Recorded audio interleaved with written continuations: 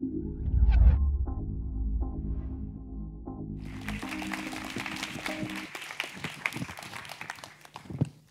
you. Can you hear me? I guess so. Yeah, hello everyone. My name is Simon, and I'm a psychologist from Copenhagen. And I did my master's thesis about people's morally inconsistent relations with other animals. And now I'm working as a project manager on a Danish 22-day vegan challenge campaign. And what I'm going to talk about today is how we can use psychological insights and transform them into the more practical aspects of activism with the Vegan Challenge campaign as an example of this. And the program for my speak is as follows. First, I'm going to present what is moral inconsistency, what does it look like? And then the second part, I'm going to bring in the psychological theories in order to try to explain why we are morally inconsistent. And in the third part, I'm going to try and see how we can, what we can do to overcome people's moral inconsistency. So first of all, what does moral inconsistency look like? And I think the colors are a bit off, but I hope you can see it still, because I think this drawing sums it up quite nicely. It shows basically that people love animals, but people at the same time also eat animals.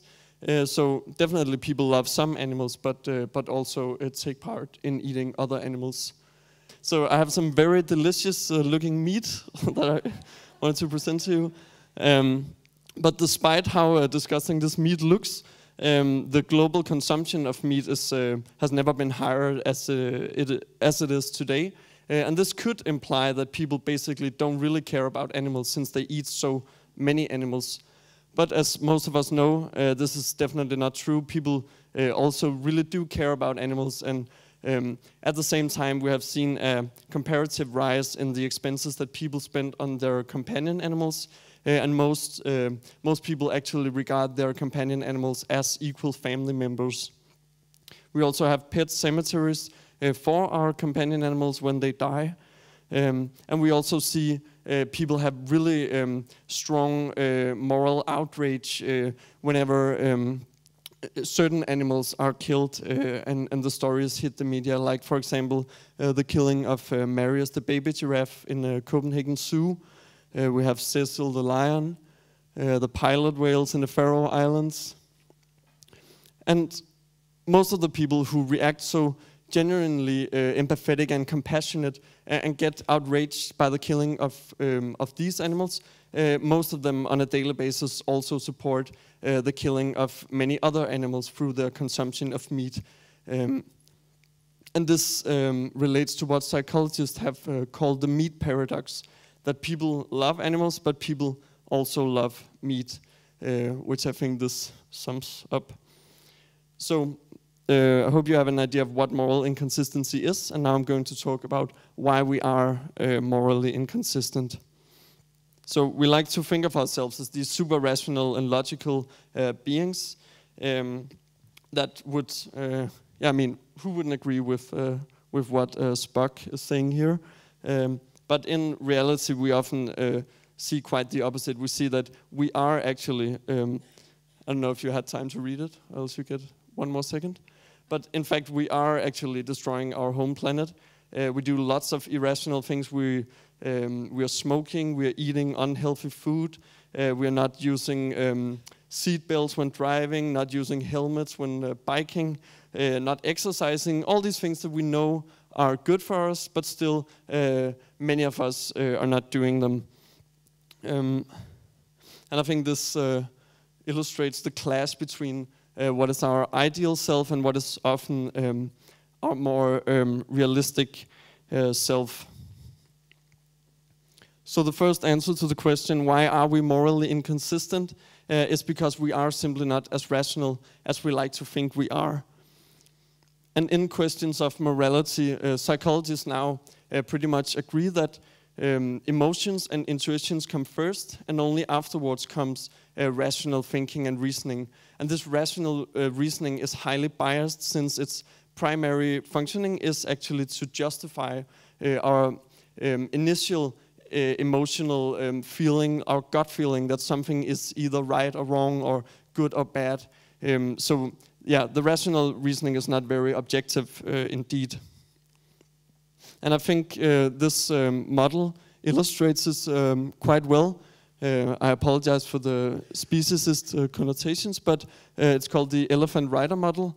And we see we have the rider, which is our ideal self, the rational, analytical, foresighted, logical part of our brain that can plan ahead and think of the best way to do things and what is the best thing to do. But then underneath we also have the elephant, which is actually much more powerful.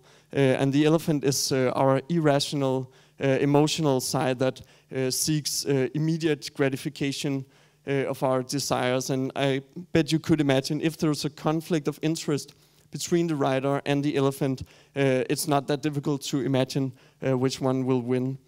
And then the third thing we have is the path, which is the surroundings and the context that the person lives in. Yeah, and I'm going to get back to this model later on. But in psychology, and I believe in the general public as well, there has been a lot of reliance on the rider, on our ability to reason and to be rational. But unfortunately, this rationality is quite flawed, which I'm going to illustrate with an example.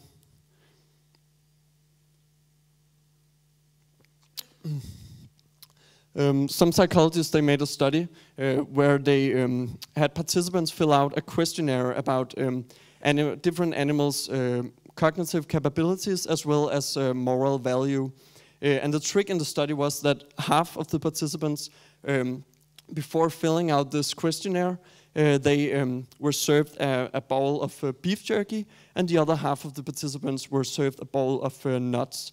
And the results shown that the participants who had just been eating the meat from a cow, not only did they judge cows' mental capabilities and moral value as lower than the group that had just been eating nuts did, but actually their lower concern for animals' moral value spread to all animals in general. And I think this shows us that, first of all, our morality is not based on rationality, since what we have just been eating shouldn't be able to influence our moral judgments. And furthermore, I think this also illustrates that what our rational reasoning is doing is not so much trying to find an objective truth, but is more invested in trying to justify our previous behaviors. So you could say that, okay, it's not because we don't care about certain animals that we eat those animals. It's rather because we don't care because we eat the animals. I don't know if that got through, but hopefully. Okay, so we see that a lot of different things and factors can interfere with our ability to rational reasoning, and it's definitely not an objective thing for us. It's rather highly motivated and strategic when trying to find out facts. So this means that basically we cannot really rely on the writer if we want to try and make people less morally inconsistent. And that means that we need to focus on motivating the elephant. And we do this by awakening people's emotions, and in the case of animals, awakening or evoking empathy for animals. And empathy is a very strong incentive to act in accordance with our moral, our abstract moral values like justice and care, for example. And I think similar to that we like to imagine ourselves as super rational beings, I think many of us, maybe especially in this room, animal rights people, we like to think of ourselves as really compassionate beings, all loving creatures like this Care Bear. And in some cases we actually are, because humans are genuinely compassionate, and we feel empathy, and we can be altruistic, and we actually feel distress when others are suffering because we do care about their well-being. But that's not always the case, unfortunately, because empathy is a limited resource, and we cannot be empathetic with all beings at all times. And furthermore, our empathy also suffers from some systematic and structural biases, limits, and flaws. One of the flaws or limits that we have is familiarity bias, and this means that it's much easier for us to empathize with someone who's similar to us, because it doesn't really require any effort for us to imagine what the world might look from their eyes, and we instantly and automatically feel their pain. For example, if we meet a chimpanzee that's suffering. But if we encounter, for example, a spider, then the story is totally different, because it takes much more of an willful effort to try to imagine what the world might look from a spider's point of view, and it's much more difficult for us to empathize with a spider. And this leads me to a question I want to ask you. How many of you went vegan primarily out of moral concern for the bees? Because you felt like this, or this, and I'm not saying this to point out that we shouldn't care about bees or that bees have no moral value, but the point I'm trying to make is that I saw no one raise their hand, so I guess you have the same feeling as I do, that it is simply more difficult for us to empathize with bees because they're so different from us.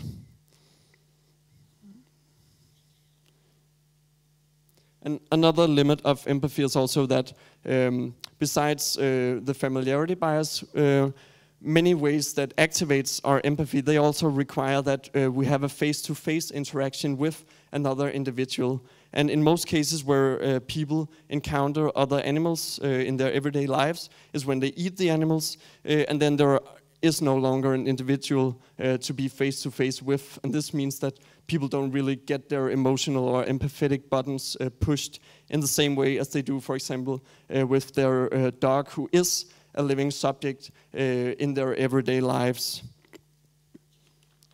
And this also means that this makes it totally possible for people without feeling any moral dilemmas to pet their dog at the same time as they're eating a hot dog.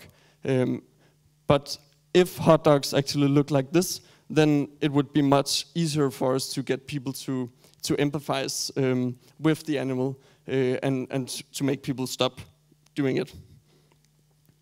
Furthermore, our empathy also suffers from anthropocentric bias, which means that we have a tendency to favorize the human and to use the human as the metric to measure everything else with. And as this drawing illustrates, often it's not very fair to use the same metric to measure everything in the world with. One study carried out by some psychologists was trying to measure people's empathetic distress when they were watching footage of different animals suffering, and this was both human and non-human animals. And the results were that people felt more distress. It was more uncomfortable for them to watch the footage, the more genetically similar the animals were to the human, with humans at top. And this was both on an unconscious level that was measured by people's sweat response, and also on a conscious level where people were filling out a questionnaire afterwards. And I think this is pretty important because it tells us that we as animal rights activists, we have some special challenges, I think, compared to other social justice issues, because as we can see, people care simply less about animals that are less similar to us. And even though we know from psychology that we also have some sexist and racist biases in empathy, the speciesist and anthropocentrist biases are even more profound, since the other animals are even lower on the moral ladder than other human beings who have a different gender or ethnicity than ours. And what makes it even more problematic, I think, is that the animals that we eat the most and who suffer the most in the industry are also the animals that we empathize the least with, which is chickens and fish. So this is a real challenge. And this also means that since we cannot really rely on the elephant, we also need to focus on shaping the path and creating a social and cultural environment where it's easier for the elephant to walk the path. And this brings me to the third part, which is about how can we do this? How can we make people less morally inconsistent? As I was starting to sum up, so we have seen we cannot really rely on the rider, because even though the rider is important for setting the goals and setting the direction, our rationality has some flaws. And the elephant, the emotions are more important, and definitely something we should focus on, but the elephant is also flawed due to some limits of our empathy. So this means that we should focus on the path, and this is exactly what we're trying to do with the Vegan Challenge campaign. But before I get to that, I'm going to give you a short example from my own experiences of being an activist. Because when I started out doing animal rights activism many years ago, I had this idea that I was convinced purely by rational arguments, and that if I presented the same rational arguments, the animal rights philosophy, to other people, then that would instantly turn them into vegans. I had this idea that the only thing that really separated the average person from veganism was a lack of knowledge or a lack of rational arguments. And I mean, if it was true that we were these super rational, logical machines, then of course it would make sense to just, as this drawing illustrates, just put knowledge and rational philosophical arguments into people's heads, and then they would be vegan afterwards. But as I've shown you, that's unfortunately not the case. Actually, the opposite often happens, because studies have shown that rational arguments can sometimes even have a backfire effect, because if you step into the battleground of moral arguments, then people can become very defensive because they feel like you challenge the whole worldview, and then actually it might end up with them believing even stronger in their own beliefs than they did before, even though you come with what is objectively more correct or factual. So unfortunately, it wasn't as simple as I thought, and I realized that after spending years of banging my head against the wall with Peter Singer's Animal Liberation in hand and trying to convince people that they should read it. But yeah, it's much more complex, and this drawing is to illustrate that it's as much about all these contextual factors that actually stands between the average non-vegan and veganism. And these are all the factors that we try to actively address in the Vegan Challenge campaign.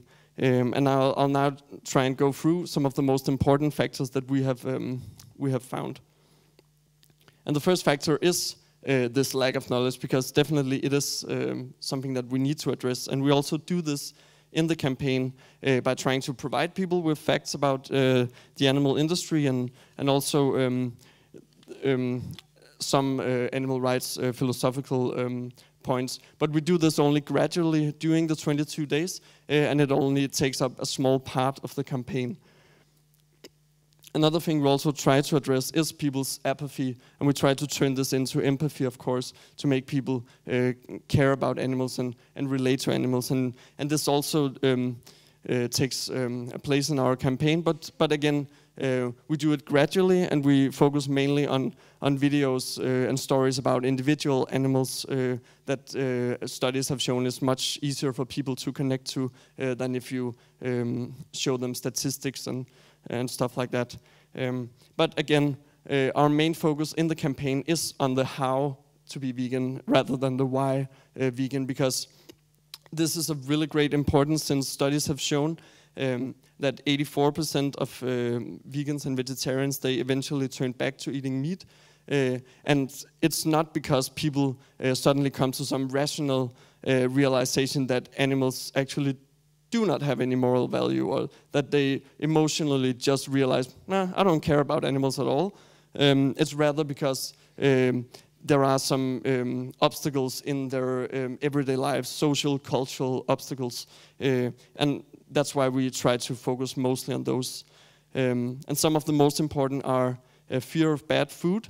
And this might sound trivial to us because most of us, especially if we have been vegan for some time, we know that vegan food is just as delicious, if not more.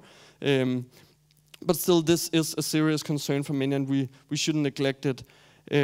And what we do in the campaign is simply just to provide recipes for people, provide grocery shopping lists and tips for where people can get meat alternatives, and help them with. We have a closed Facebook group for all the participants with a lot of volunteer mentors that guide the participants, and we also have a personal mentor system where people can write a one-on-one with the mentors and get advice. So people can actually, if they have a favorite dish that they are afraid of never eating again, then we can help them with trying to find a vegan substitute for that. Another factor is the lack of social support or fear of sticking out.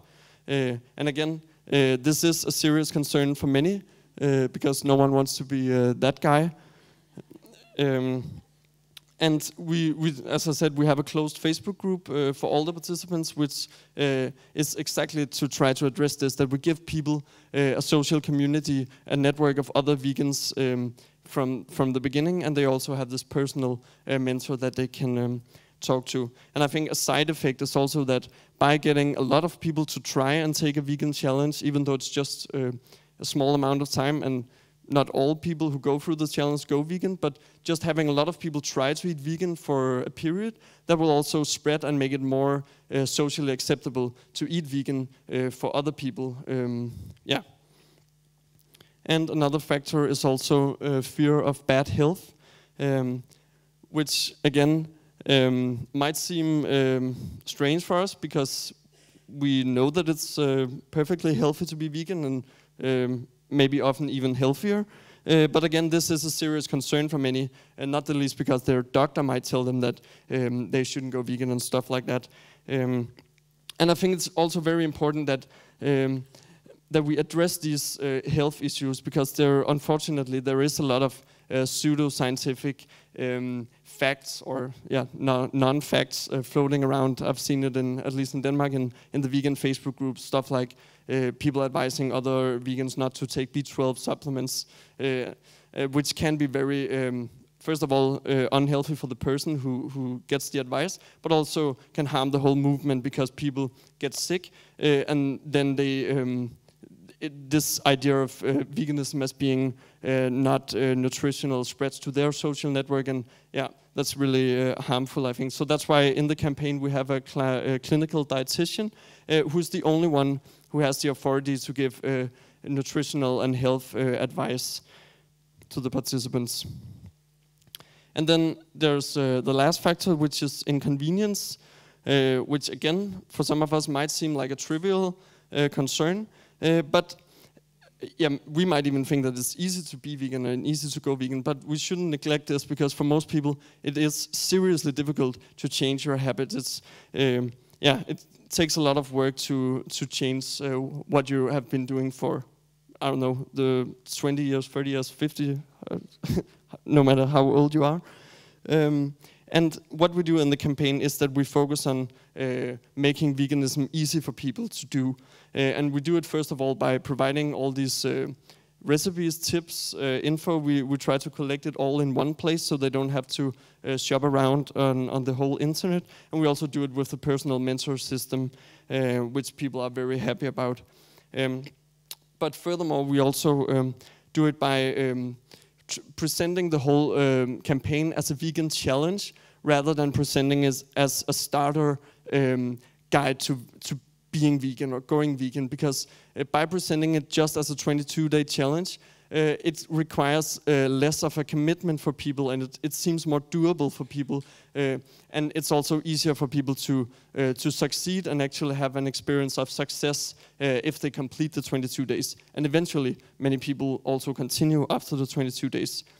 But secondly, we also do this by loosening up on the veganism definition, in order for making it easier for people. And this means that we have a loose, non-dogmatic approach to veganism where we only focus on the food in the challenge. We don't focus on cosmetics or clothes. And with the food, we only focus on meat, dairy, and eggs, and not honey. And some of you might be critical about this and ask if it isn't problematic to not tell people the whole truth from the beginning. But I tend to disagree about this because imagine if a person is willing to take this substantial and huge step to really change their habits and to make a huge impact for the environment and for the animals, and maybe go 99% of the way. What do you think happens if someone comes up to them and keep telling them that that's not good enough, you need to include this and you need to include this, or else you're just a hypocrite, or you're not part of the club, or you're not being good enough? I have the idea that this is not very motivating for people, and I feel that instead of getting a lot of people to go 99% of the way, if we insist on getting them to go the last 1%, then I think we might end up having far fewer people going any of the way at all. And I think especially when it comes to honey, as I also showed you earlier, I think we need to take into account that most of the population think that it's ridiculous to care about bees or insects at all. And I'm not saying that they're right about this, but I think we need to take it into account. And I think there also are some qualitative differences between honey and the other parts of the animal industry. First of all, because scientists are still disagreeing about bees' sentience. And secondly, because I think it's pretty safe to say that if bees are sentient, then still there is far less suffering in the honey industry than many of the other animal industries. So I think, it's definitely better to acknowledge at this point that people don't really care about bees, and instead focusing on the things that they actually do care about now in order to get them on board.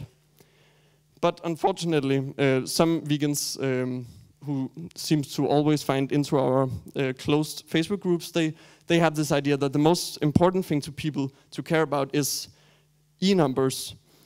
And we try to create a very non-judgmental and open and accepting atmosphere in the Facebook groups.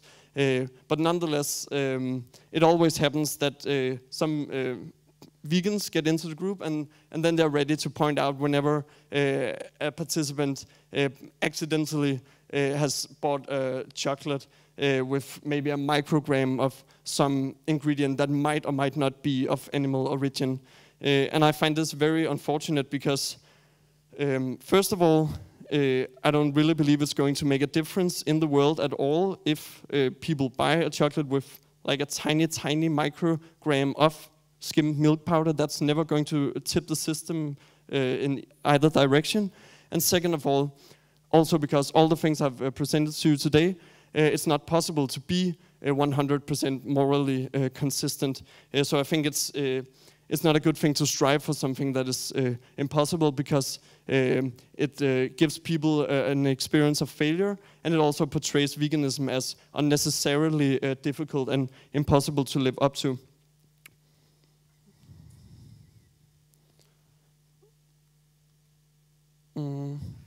Oh. Okay. Come on. Okay. Okay. And besides, there are also some serious positive side effects of making a more non-dogmatic and loose approach to veganism, because when we don't require people to buy in on the whole ideological package of animal rights philosophy, and don't require them to buy an a whole e-number guidebook to get started.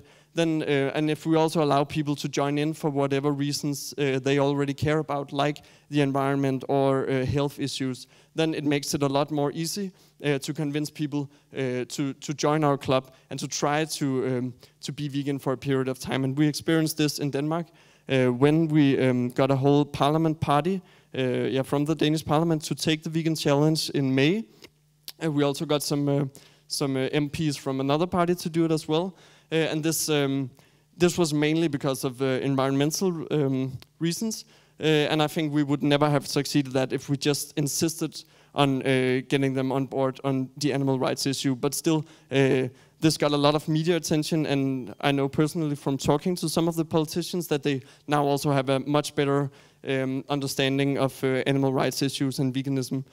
So I think it's, definitely a positive thing. And furthermore, this story also got international media coverage, which I think is a good thing for the movement in general, because now other activists in other countries can also use this story as a kind of milestone that the politicians in Denmark are so progressive that they even went vegan for a month, and then you can try to push the agenda in your country.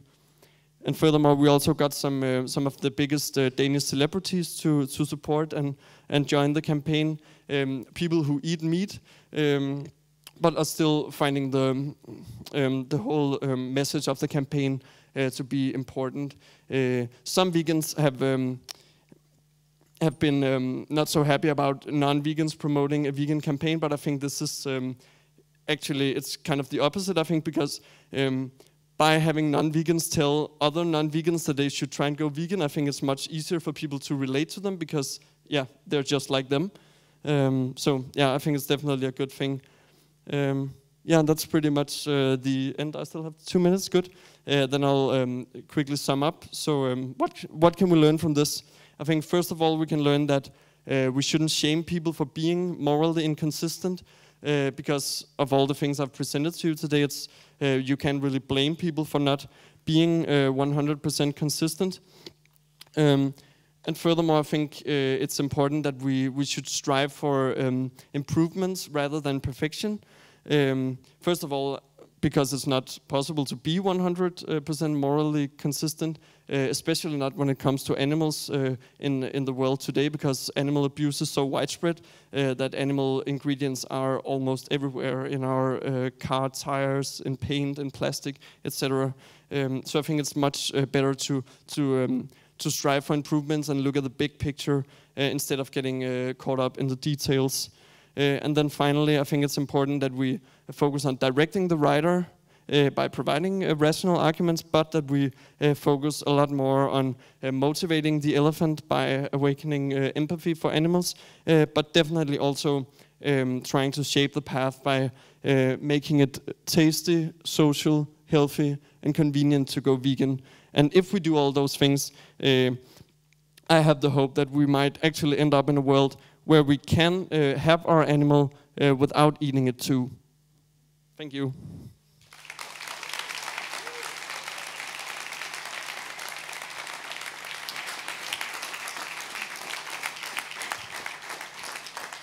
Okay, we have about 10 minutes for questions. A comment maybe about the insects. I think most of the time carnists actually use the argument that that why don't you care about insects too? And then they eat meat because they can't be perfect. So if you can't be perfect, then why bother anyway? And I think it's important to have a completely different view sometimes at the individual animals, because at the one time they're individuals. For example, a cow is an individual. At the same time, it's also an ecosystem which has room for millions of bacteria, maybe also insects, depending on how. And so I think that it's a bit a flawed argument to compare an individual fly with an individual cow. I think both have a moral right to not be harmed, but I think it's still a different perspective, because while both are individuals, the one is not just individual, but is also more individuals as a collective. So that's just the point I wanted to make. Okay. Thank you. Thank you for your talk. My question is about evaluation. Have you tracked how many people have taken the challenge, and are you tracking their final result? Are they sticking to their decisions, or do they go back to eating meat after the 22 days? Yeah, we have been doing some tracking, but we are still working on getting it like more scientifically valid. And we actually just signed up with Veg Fund to do like a real evaluation where we are going to be compared with Veganuary and one more campaign, I forgot the name. But we have done our own evaluations, and at least more than 6,000 people have been taking the challenge since April, which I think is quite many, because I think, yeah, the Danish population is around 6 million people. So, of course, still a lot of people to go. But yeah, around 6,000 people have taken the challenge, and we haven't done exact numbers on how many people stay vegan or stuff like that. But we, and also I think it's very difficult to do these things. We have only measured about 1 week after the challenge, and I think much more people are eating vegan still 1 week after, and many people who answer a survey, it's very difficult to get people to answer them, but many people who do answer are also more likely to be positive and have made changes. But the picture we have seen is very positive, that it was only, I think, 2% of the participants who didn't move at all in a more vegan direction, where many people went completely vegan, and a lot of people went vegetarian from meat eaters, and so yeah, 98% of people moved in a more vegan direction. Yeah. Thank you. Just one more comment regarding the E-number vegans and the bees or the honeys. I do agree that E-number vegans are not helping the cause. Not talking about honey, I disagree a little bit, because it's so easy. And for E-numbers, it's very hard to find which E-numbers are vegan, which are not, and they're in every product, and to have a list and a book. We're talking about an E-number book and so on. It's very, very hard to find those products, where it's easy to renounce from honey. So I agree that it doesn't have the biggest impact, but compared to the easiness to renounce from those products, it's much easier to renounce from honey, because it's usually used as a sweetener, and so it's very easy to replace. Whereas E-numbers are not easy to replace, because they're in the products, and you don't know if they're vegan or not. Yeah, thanks for that comment. I think it's yeah, definitely a valid point, and you might be right about that. We have just decided that we find it more strategic to not focus on honey at this point, but yeah. Yeah, thank you for your enlightening talk. I have a question concerning the time span, because there's the Veganuary, which is for 1 month, there's the Vegan Taste Week for a week. Why did you decide for 22 days? What went into that consideration? Actually, it was kind of based on another campaign in Israel who has a vegan challenge campaign that we got a lot of help from them, as well as some other vegan challenges, and they just decided on 22 days, and we were like unsure if we wanted to do it for a month for 22 days, and then there is this old folk psychological saying that it takes 21 days to change a habit. It's not true, but still a lot of people say it and believe it, so I guess it kind of rings a bell with people that if it's 21 days, then you change the habit, and then you continue for 1 more day, and then you stay with the habit, I guess. Yeah, we just thought that it sounded like less task to do it for 22 days instead of a month, but yeah. Okay, so your challenge, you say, I'm guessing is like basically just based on food. Do you also give information about animal products like cosmetics and also like leather and things like that? Because obviously that as also is what makes up a vegan, is, you know, you might as well just say vegetarian plus dairy if you're not going to include information about leather as well. Yeah, that's a good question. We have decided not to include information about the other things in order to make it more doable and easy for people to accomplish. But that's out of strategic reasons, because we believe that if people get a good experience with trying to eat vegan, then they're much more likely to also include these other areas and issues. And I think it's not an irrelevant fact that far most of the animals that are killed and suffer in the industry is in the food industry. I don't remember the exact numbers, but I believe it's above 90%. So it is really making a huge difference if we can get people just started on not eating animals. But it is a valid point. Okay, we can do one more. Yeah.